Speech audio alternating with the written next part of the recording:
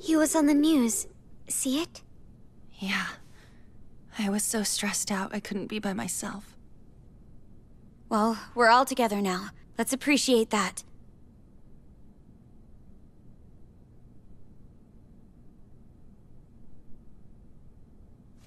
I managed to pull a few strings. And I found out more about where they're keeping Ren. Currently, he's being held prisoner in a specialized underground interrogation room. He's in an underground interrogation room? I will say this. If you want to try and help him, I'd hold back on doing anything too reckless. I was confused, so I did some investigating. First, how did the riot squad storm the palace when they shouldn't have known it existed in the first place?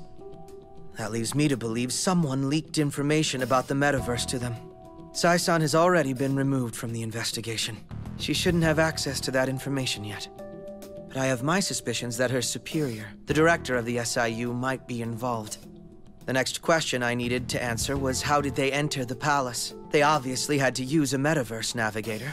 Someone outside this group used a metanav to guide them.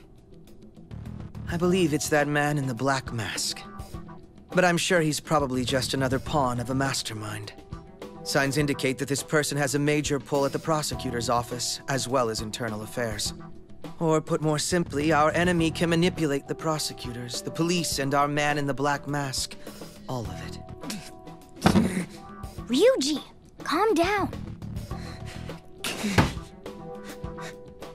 Sorry. Outside of the metaverse, there are many more limitations on what you all are capable of doing. If we do anything too extreme, it'll backfire on us. That's putting it lightly. Let me be the one to save Ren. Huh? I can slip into the police department, then sneak him out without attention. I know it feels wrong to sit back when he needs help, but this can't work any other way. Just trust me. I can handle it. If you asked anyone in the world, I don't think they'd call this an act of justice. But Ren and I made a deal I intend to honor. I can't just sit back when I know someone else is pulling the strings. I've always followed my own brand of justice, and I'm not changing now. I hope you all understand where I'm coming from.